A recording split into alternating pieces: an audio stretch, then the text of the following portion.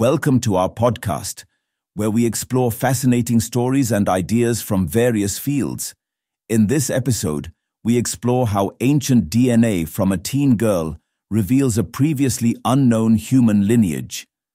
The bones of a skeleton found in an Indonesian cave, which are 7,200 years old, appear to have ancestry unlike any other human found to date, as per researchers.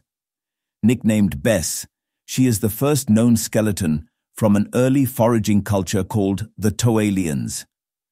Genomic analysis shows that this ancient individual was a distant relative of Aboriginal Australians and Papuans, but it also revealed that Bess is a rare genetic fossil, in the sense that she belonged to a group with an ancestral history that was unlike that of any previously known human population. The surprising discovery has been published in the journal Nature and is the first time ancient human DNA has been reported from Wallacea, the vast group of islands between Borneo and New Guinea, and the gateway to the continent of Australia.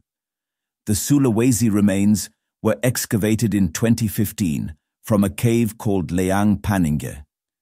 They belong to a young female hunter-gatherer who was about 17 to 18 years old at the time of death. She was buried in a fetal position and partially covered by rocks.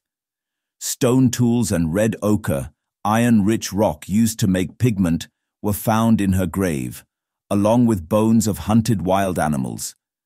Earlier, bones belonging to a new type of early human, previously unknown to science, were found in Israel. The fossils dated between 140,000 and 120,000 years ago, and the team believes the Nesha Ramla type would have overlapped with Homo sapiens, the lineage of modern humans.